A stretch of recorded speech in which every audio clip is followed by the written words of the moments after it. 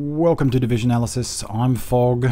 First up, my apologies. I said that this was going to be my assault rifle comparison video, but before we get to that, I need people to be on the same page, and the only way that I think I can do that is to put to rest some of the things that I've seen in comments and I've seen on YouTube, and put those to bed finally with some mathematical certainty and some scientific fact. Strap in.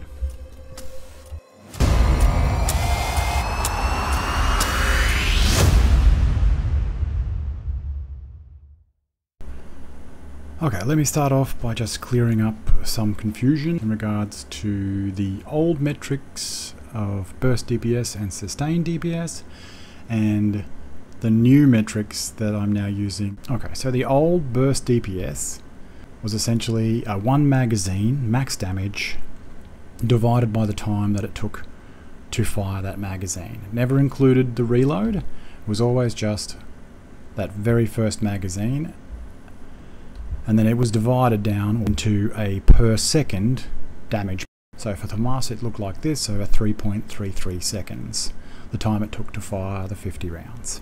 For an ACR, slightly less damage per second, in fact about 15% less damage, and as I showed in my DPS Lies video, you can't use burst DPS to make a comparison because you haven't controlled either the amount of damage to be done or the amount of time over which to do it. As you can see here, although the max damage from an ACR is 15% less per second than what the FAMAS can do, it can maintain that max damage for a longer period.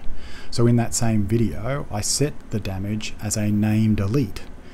It happened to fall outside of a FAMAS's max damage capacity in one magazine, and what that meant was that the ACR in fact was able to burst down that enemy quicker, and technically it had a higher burst DPS, and that's under the old metric. For comparison's sake, it's a terrible metric to use. The old metric of sustained DPS actually suffers from a similar story, in that it is the time it takes to fire all of the rounds, the damage that's done over that, and then divided by the time and the reload time. But it does this whether it's over one cycle or whether it's over an infinite number of cycles. So it breaks it down into a per second format where it includes the reload averaged out over every single second.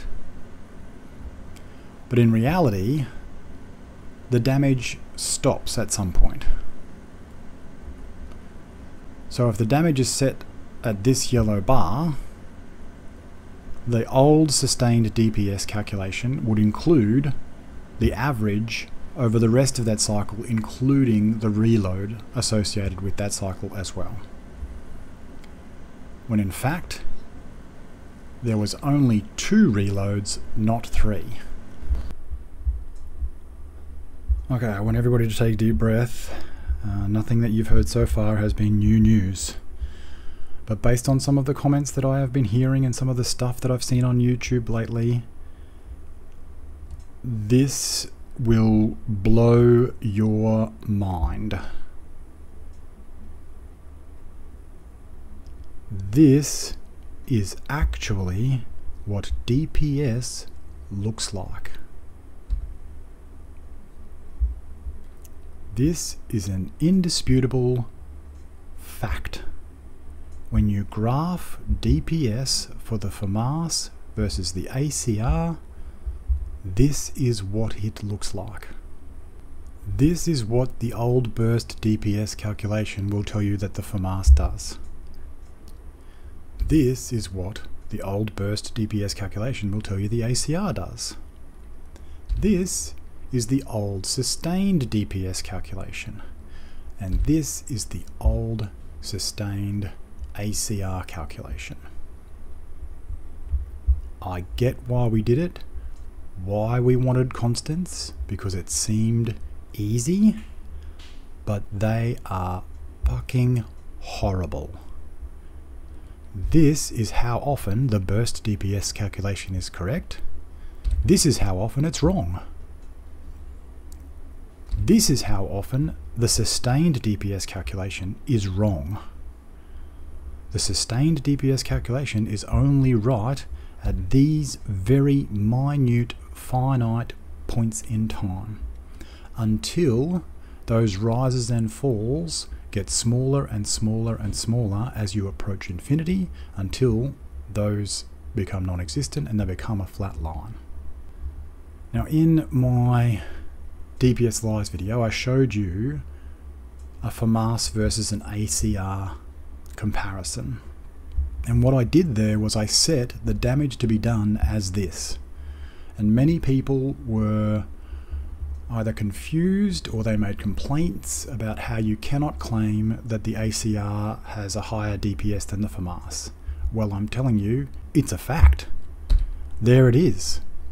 The ACR has a higher DPS at that point in time than the FAMAS. It's just a fact. The ACR did not return to a higher DPS until it had finished killing that enemy and had moved on to the next enemy. At this point. Now here's something else that is going to blow your mind even further. I could have put that amount of damage to be done here, but I also could have set it at here or here, and the ACR still would have won. Because at these points in time, the ACR has a higher damage per second. It has put out more damage at this point in time than what the FAMAS has. It's a fact. I understand that we wanted constants and it was easy, because you look at this graph and you're like, oh my god, how the hell is anybody supposed to calculate a comparison based on these? Well, you will be pleasantly surprised that it is actually significantly easier than you think. It's literally a time to kill DPS. All we do is we define the amount of damage that needs to be done. Then, average bullet damage times mag capacity. Most people would know that as total mag damage. And that gives us the number of magazines to complete that damage. You can do it as bullets if you like, but magazines I find much easier.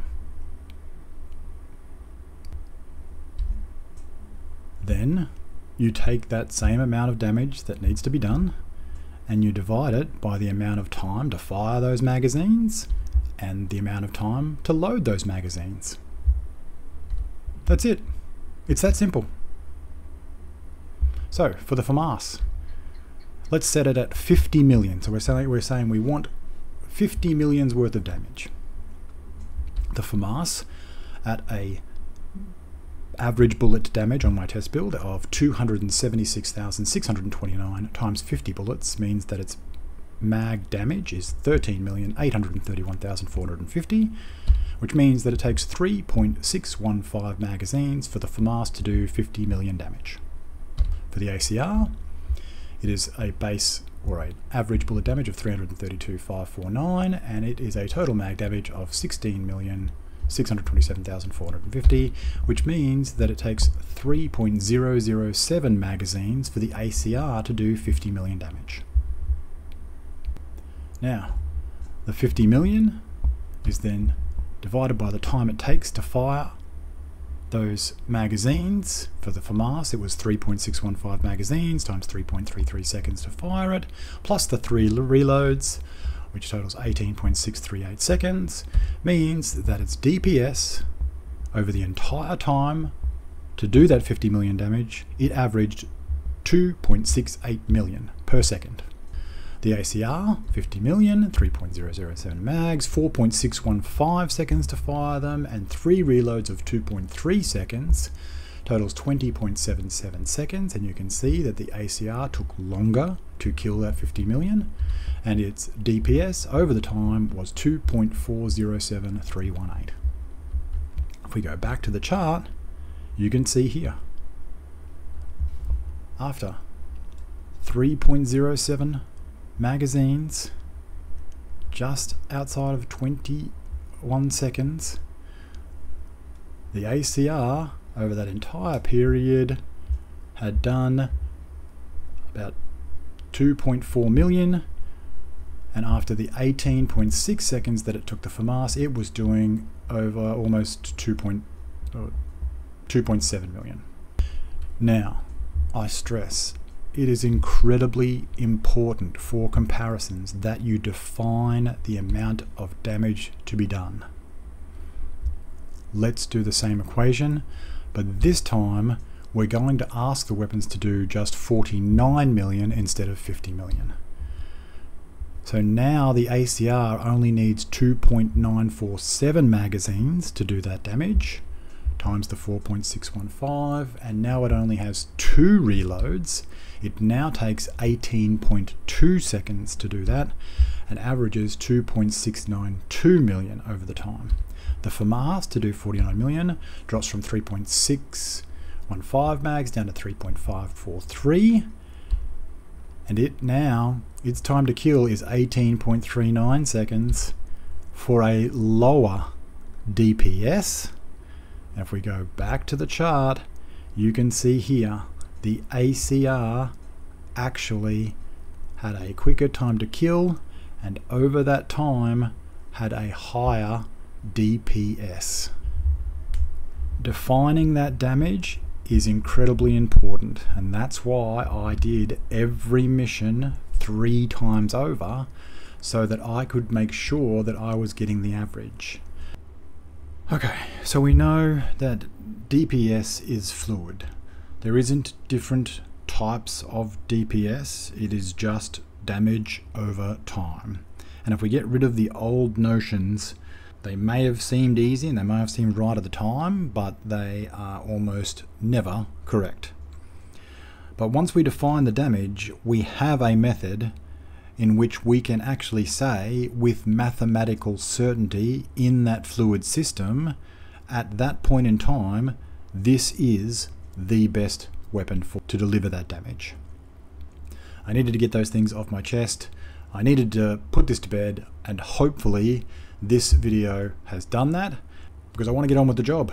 There is a lot of work to do, a lot of content to produce, and I promise you the next video will be the assault rifle video. I'm in the final stages of editing, and I'll probably be able to release that in the next couple of days.